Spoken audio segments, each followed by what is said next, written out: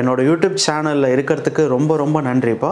So இப்போது இந்த TNPSC group 4க்கான special video பார்க்குறதுக்கு முன்னாடி இந்த 2 விஷயத்தை மட்டும் பண்ணுறதுக்கு மறந்துடாதீங்க. அதில் ஃபஸ்ட்டு என்னென்னு பார்த்தீங்கன்னா என்னோட வாட்ஸ்அப் சேனல். ஸோ என்னோட வாட்ஸ்அப் சேனலை ஃபாலோ பண்ணிவிடுங்க.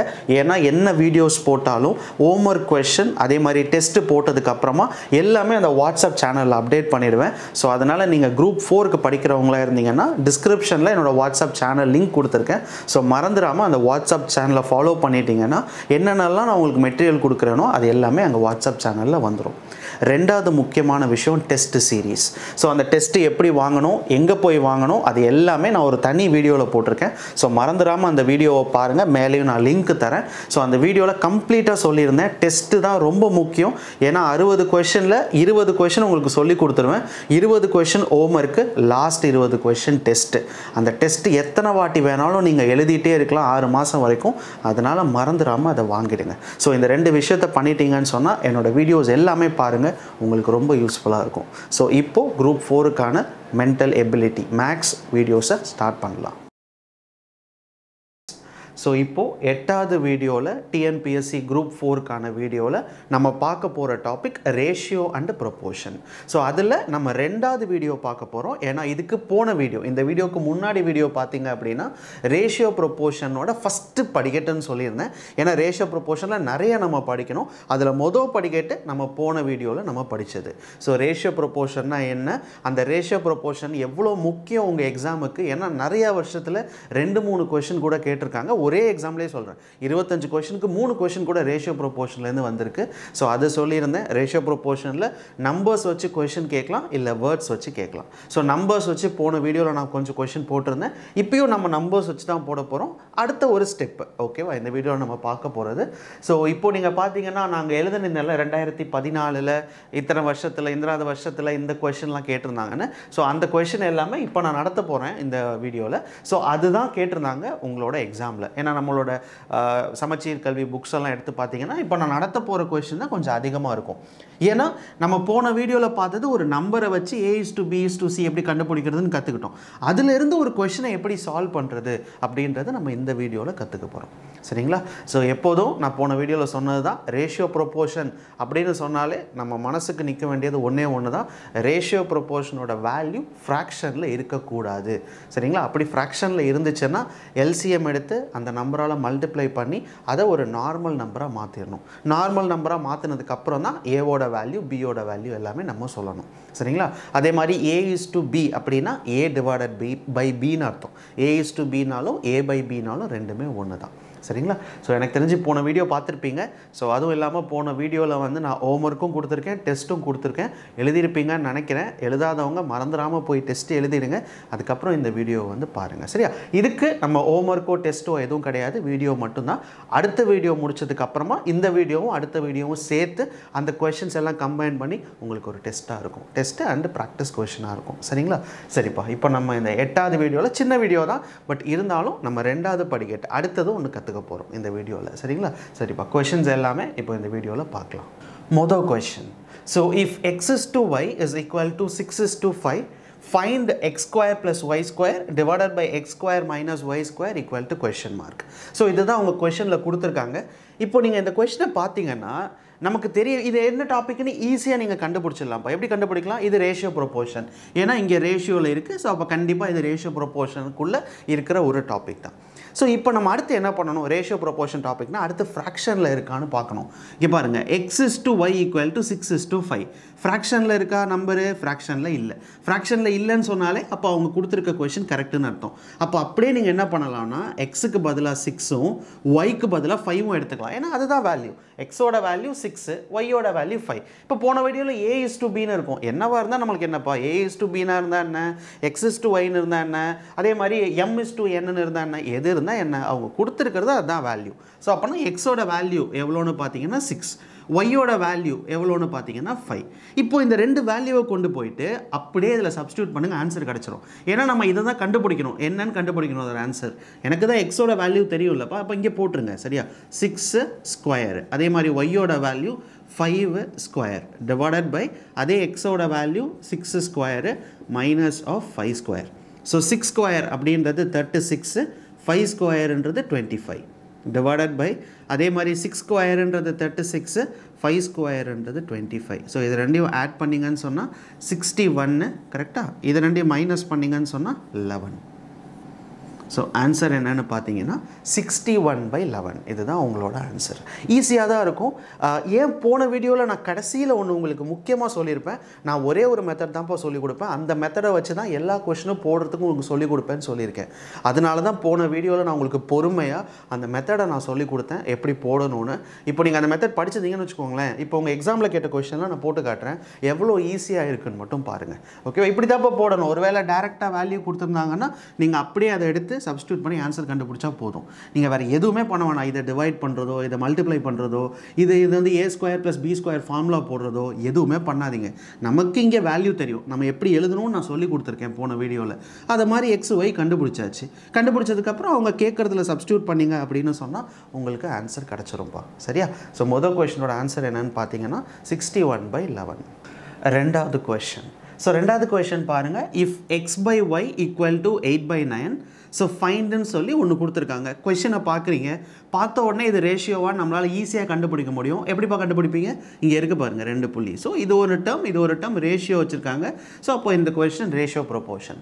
ஸோ ரேஷியோ ப்ரொபோர்ஷன் அப்படின்னாலே நீங்கள் தெரிஞ்சுக்க வேண்டியது நம்ம ஃபஸ்ட்டு ரேஷியோட வேல்யூவை பார்க்கணும். எக்ஸோட வேல்யூ எங்கே கொடுத்துருக்காங்க, ஒய்யோட வேல்யூ எங்கே கொடுத்துருக்காங்கன்னு பார்க்கணும். இங்கே பாருங்களேன், சில பேர் பயப்படுவாங்க, ஏன்னா x/yன்னு கொடுத்துருக்காங்களே, நம்ம x/y தானே படித்தோம் அப்படின்னு. நான் ஃபஸ்ட்டே சொல்லியிருந்தேன், இப்போ a/bனாலும் a/bனாலும் ரெண்டுமே ஒன்று தான். அப்போ x/yனாலும் x/yனாலும் ரெண்டுமே ஒன்று தான். 8/9னாலும் 8:9னாலும் ஒன்று தான். அப்போ நம்மளுக்கு என்ன தெரிஞ்சிருச்சு? எக்ஸோட வேல்யூ என்னன்னு தெரிஞ்சிருச்சு, 8ன்னு தெரிஞ்சிருச்சு. ஒய்யோட வேல்யூ என்னன்னு தெரிஞ்சிருச்சுப்பா, 9ன்னு தெரிஞ்சிருச்சு. ஏன்னா ஃப்ராக்ஷனில் எதுவுமே இல்லை, நேராக தான் இருக்குது. ஸோ அதனால் நம்ம அப்படியே எக்ஸோட வேல்யூ ஒய்யோட வேல்யூ எடுத்துக்கலாம். இப்போ அவங்க கேட்குறதுல நீங்கள் சப்ஸ்டியூட் பண்ணால் போதும்ப்பா. 5 எக்ஸுக்கு பதிலாக 8 போட்டுருங்க, -4 ஒய்க்கு பதிலாக 9 போட்டுருங்க. சரியா? இது ரேஷியோவில் அப்படியே இருக்கட்டும். ஸோ அடுத்து பாருங்கள் 3x. ஸோ 3 இன்ட்டு எக்ஸுக்கு பதிலாக 8 போட்டுருங்க. ஸோ ப்ளஸ் 2 இன்ட்டு ஒய்க்கு பதிலாக 9 போட்டுருங்க. அவ்வளோதான். So 8 into 5ன்றது 40, 9 into 4ன்றது 36. Ratio 8 3s are 24, 9 2s are 18. So 40 - 36ன்றது 4. கரெக்டாக? ஸோ 14ன்றது 2, 1 42. எப்போதும் இப்படியே விட்டுறக்கூடாது. நம்ம கண்டு ஃபைனல் ஆன்சர் நம்மளுக்கு என்ன வந்திருக்குன்னு பார்த்தீங்கன்னா 4:42ன்னு வந்திருக்கு. நான் என்ன சொன்னேன்ப்பா, எப்போதும் இப்படி நிப்பாட்டிடக்கூடாது, அடிக்க முடியுதான்னு பார்க்கணும். எவ்வளோ தூரம் குறைக்க முடியுதோ அவ்வளோ தூரம் குறைச்சிட்டு வந்து கடைசி ஆன்சரை சொல்லணும். இதை நான் 2 டேபிளால் அடிக்கலாம். So 2 2s are 4. இதை நீங்கள் 2 டேபிளால் அடிச்சிங்கன்னா 21. ஸோ அப்போ ஆன்சர் இதுக்கு மேலே நம்மளால் அடிக்க முடியாது. சரிங்களா? ஆன்சர் என்னன்னு பார்த்தீங்கன்னா 2:21. ஓகேவா? எப்போதுமே இங்கே என்ன டேபிள் அடிக்கிறோமோ அதே தான் இந்த டேபிளில் நீங்கள் அடிக்கணும். இங்கே 2ல் அடிச்சுட்டு இங்கே போய் 3ல் அடிக்கக்கூடாது. ஸோ இங்கேயும் நீங்கள் 2ல் அடிச்சிங்கன்னா இங்கேயும் நீங்கள் 2ல் தான் அடிக்கணும். சரிங்களா? ஸோ ஆன்சர் என்னென்னு பார்த்தீங்கன்னா ரெண்டாவது கொஷனுக்கு 2:21. மூணாவது கொஷின்ப்பா. ஸோ மூணாவது கொஷின் இதுதான் உங்கள் டிஎன்பிஎஸ்சி எக்ஸாமில் கேட்ட கொஷின். 2014 போன வீடியோவில் சொல்லியிருந்தாங்க, நம்பர் எழுதி போட்டிருந்தேன் உங்களுக்கு. ஸோ அந்த நம்பரோட கொஷின் இதுதான். இதான் 2014 கேட்டது. அடுத்த கொஷின் 2018 கேட்டது. சரிங்களா? ரெண்டுமே நான் சால்வ் பண்ணி காட்டுறேன், நீங்கள் பாருங்கள். ஸோ இப்படி கொடுத்துருக்காங்கப்பா, இஃப் a/b = 4/3 ஸோ ஃபைண்ட் அப்படின்னு சொல்லி ஒன்று கொடுத்துருக்காங்க. நீங்கள் பண்ண வேண்டியது என்ன, a/bன்னு கொடுத்துருக்காங்க. a/bனா a/bனாலும் ரெண்டுமே ஒன்று தான். ஸோ அப்போது a/bயை a/b, 4/3னாலும் 4:3 ரெண்டுமே ஒன்று தான்ப்பா. சரியா? இதுலேருந்து நம்மளுக்கு என்ன தெரியுது, ரெண்டு வேல்யூமே ஃப்ராக்ஷனில் இல்லை. ஸோ ஃப்ராக்ஷனில் இல்லைன்னு சொன்னால் அப்போ ஏவோட வேல்யூ 4, பியோட வேல்யூ 3. ஈஸியாக இப்போ என்ன பண்ணுங்கள், அப்படியே தூக்கி அதில் சப்ஸ்டியூட் பண்ணுங்கள். இதை சில பேர் டிவைட்லாம் பண்ணுவாங்க, இதை பிஆல் டிவைட் பண்ணுவாங்க, இதை பிஆல் டிவைட் பண்ணுவாங்க. அதெல்லாம் வேண்டாப்பா. நமக்கு ஈஸியாக நம்ம கற்றுக்கிறது வேல்யூ அப்படியே இருக்குது. ஏ வந்து 4 இருக்குது, பி வந்து 3 இருக்குது. நம்ம ஏன் இதெல்லாம் போட்டு கன்ஃபியூஸ் பண்ணிட்டோம், அப்படியே ஏக்கு பதிலாக 4 போடுங்க. ஸோ 6 ஏக்கு பதிலாக 4. So plus 4 into B, so பிக்கு பதிலாக 3 divided by 6a. So 6 into ஏக்கு பதிலாக பாருங்கள் 4, அதை அப்படியே போட்டுருங்க. மைனஸ் ஆஃப் 5 இன்ட்டு பிக்கு பதிலாக 3. ஸோ வேல்யூவை போட்டுருங்க. 6 into 4ன்றது 24. So 4 into 3ன்றது 12 divided by 6 into 4ன்றது 24, 5 into 3ன்றது 15. So 24 plus 12ன்றது 36 divided by 24 15ன்றது 9. So இதை அடிக்கலாம், அடிச்சிங்கன்னு சொன்னால் 4பா. அவ்வளோதான்.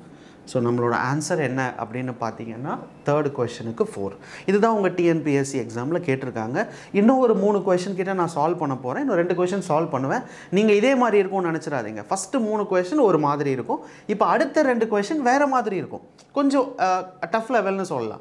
அடுத்த லெவலுக்கான கொஷின் அதை பாருங்கள். அதை ஃபுல்லாக வீடியோவை கம்ப்ளீட்டாக பாருங்கள். அப்போ தான் இது யூஸ்ஃபுல்லாக இருக்கும். ஸோ மொதல் 3 வீடியோ பார்த்தீங்கன்னா மொதல் 3 கொஷின் இப்போ நடத்தின 3 கொஷின் பார்த்தீங்கன்னா இந்த வேல்யூ எல்லாம் அப்படியே கொடுத்துருந்தாங்க. ஏக்கு பதிலாக பிக்கு பதிலாக டேரெக்டாக இருந்துச்சு, அப்படியே எடுத்து போட்டுட்டோம். இப்போ அடுத்த கொஷின் பாருங்களேன், உங்களுக்கே புரியும். இங்கே பார்த்தீங்கன்னா 4வது கொஷின். இங்கே பாருங்களேன், if a by b equal to 2/3 and b by c equal to 4/5 ஃபைண்டுன்னு கொடுத்துருக்காங்க. இப்போப்பா போன 3 கொஷனில் ஒரே வேல்யூ தான் இருந்துச்சு. இப்போ இது இல்லைன்னு வச்சுக்கோங்க, இது ஃபுல்லாகவே அப்படியே இல்லை மறைச்சிடுறேன். இது இல்லைன்னு வச்சுக்கோங்களேன். அப்போ நீங்கள் என்ன பண்ணலாம், நேராக ஏக்கு பதிலாக 2 பிக்கு பதிலாக 3ன்னு எடுத்துக்கலாம். கரெக்டு தானே? ஏன்னா a/bன்றது 2/3ன்னு எழுதுவோம். ஸோ அப்போ ஏவோட வேல்யூ 2, பியோட வேல்யூ 3ன்னு போடுவோம். ஆனால் இங்கே என்ன இருக்குது, இங்கே ஒரு வேல்யூ இருக்குது, இங்கே b/c என்னப்பா இருக்குது, 4/5. இப்போ நம்ம இதை கண்டுபிடிக்கணும். a + b b + c என்னன்னு கண்டுபிடிக்கணும். என்னப்பா பண்ணலாம், நான் போன வீடியோவில் சொன்னால ஒரே மெத்தட் தான், எல்லா கொஷினும் போடலான்னு. இங்கே பாருங்கள், ஏபி கொடுத்துருக்காங்க, பிசி கொடுத்துருக்காங்க. ஈஸியாக என்ன கண்டுபிடிக்கலாம், ஏபிசி கண்டுபிடிச்சிடலாம். அதை நான் சொன்னேன். a/b/c போன வீடியோவில் படித்தது. ஏபி 2/3 ஸோ 2/3 போடுங்க. இங்கே ஒரு இடம் இல்லை, அதுக்கு பக்கத்தில் இருக்கிற நம்பரை போட்டுருவோம். எல்லாம் போன வீடியோவில் படித்தது தான். b/c 4/5, பிக்கு பதிலாக 4, சிக்கு பதிலாக 5. இங்கே ஏவோட வேல்யூ கொடுக்கல, அதுக்கு பக்கத்தில் இருக்கிற நம்பரை போடுங்க. ஸோ 4 × 2 8, 4 × 3 12, 5 × 3 15. முடிஞ்சுப்பா. இப்போ இதுக்கு என்ன அர்த்தம், a/b/c 8/12/15 கண்டுபிடிச்சாச்சு. இப்போ ஏவோட வேல்யூ எவ்வளோப்பா, 8, பியோட வேல்யூ எவ்வளோ, 12, சியோட வேல்யூ எவ்வளோ, 21. இப்போ இது கண்டுபிடிக்கிறது கஷ்டமாக ஈஸியாக, ரொம்ப ஈஸி. ஏன்னா a + b b + c கேட்குறாங்க. a + b divided by b + c equal to question markன்றாங்க. ஏவோட வேல்யூ நம்மளுக்கு தெரியும் 8, பியோட வேல்யூ நம்மளுக்கு தெரியும் 12 டிவைடட் பை b + c.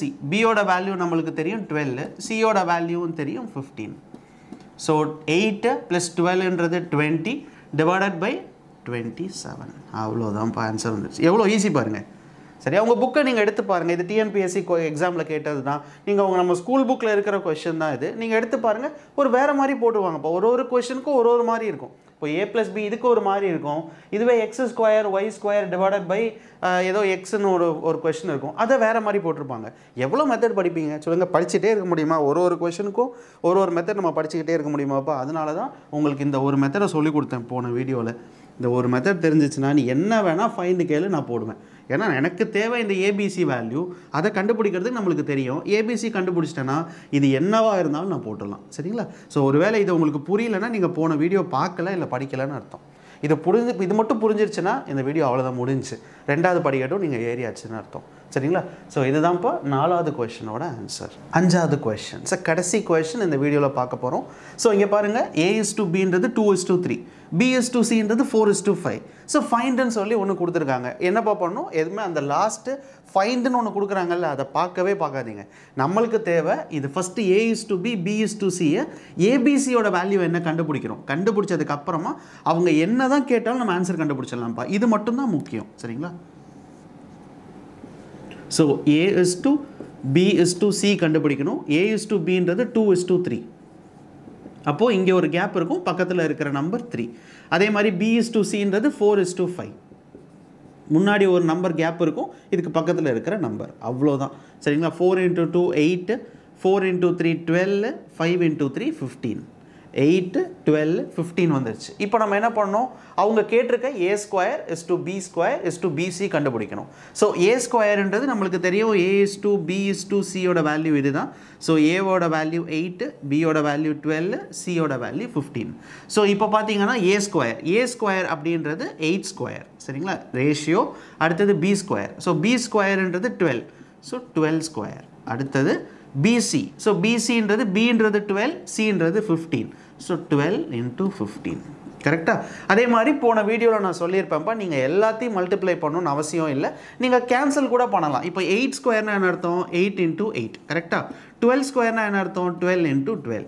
அதே மாதிரி 12 into 15 நான் மல்டிப்ளை பண்ணலை, ஏன்னா இப்படி நீங்கள் மல்டிப்ளை பண்ணுறதுக்கு சில பேர் தப்பு பண்ணுறதுக்கு நிறைய வாய்ப்பு இருக்குது. அதனால் இப்படி எழுதிட்டு நான் கேன்சல் பண்ண முடியுதான்னு பார்க்குறேன். இப்போ ஏதாவது கேன்சல் பண்ண முடியுதா பாருங்கள்.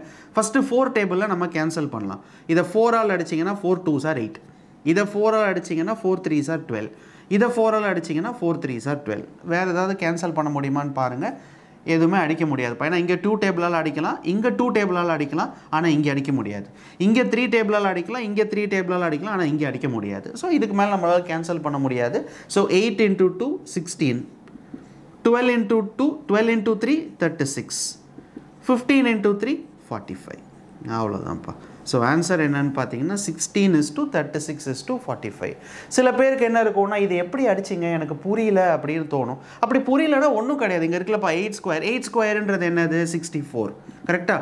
அதே மாதிரி 12 ஸ்கொயர், 12 ஸ்கொயருன்றது என்னப்பா 144. 12 into 15 5 2s are 10, 5 7 8 180. இது ரெண்டையும் மல்டிப்ளை பண்ணிங்கன்னா 180. இப்படி எழுதுனதுக்கப்புறம் நீங்கள் 2 டேபிளே அடிச்சுட்டு வரலாம். 2 டேபிளில் 32, இதை 2 டேபிளில் 72, இதை 2 டேபிளில் 90, திருப்பி 2 டேபிளில் அடித்து பாருங்கள் 16, இதை 2 டேபிளில் அடிங்க 36, இதை 2 டேபிளில் அடிங்க 45. ரெண்டுத்துக்கும் அதே ஆன்சர் தான் கிடைக்கும். சரியா?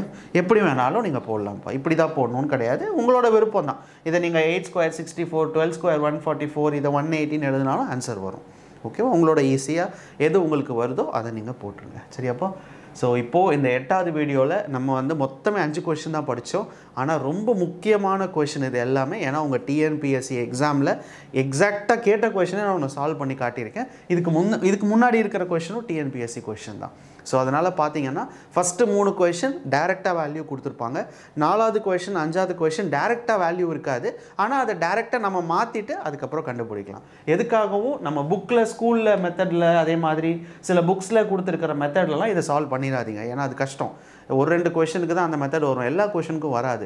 அதனால தான் நான் ஒரே ஒரு மெத்தட் இதை சொல்லி கொடுத்துருந்தேன்.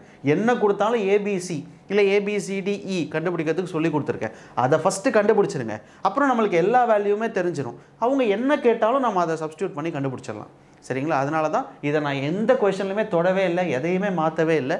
அவங்க கொடுத்துருக்கிற இந்த நம்பரை ஏபிசி கண்டுபிடிச்சேன், அப்புறமா அதை தூக்கி இந்த ஃபைனில் போட்டால் எனக்கு ஆன்சர் கிடச்சிருச்சு. சரிங்களா? அதுதான் கரெக்டான மெத்தடுன்னு நான் சொல்லுவேன், ஈஸியான மெத்தட் கூட. ஓகேவாப்பா?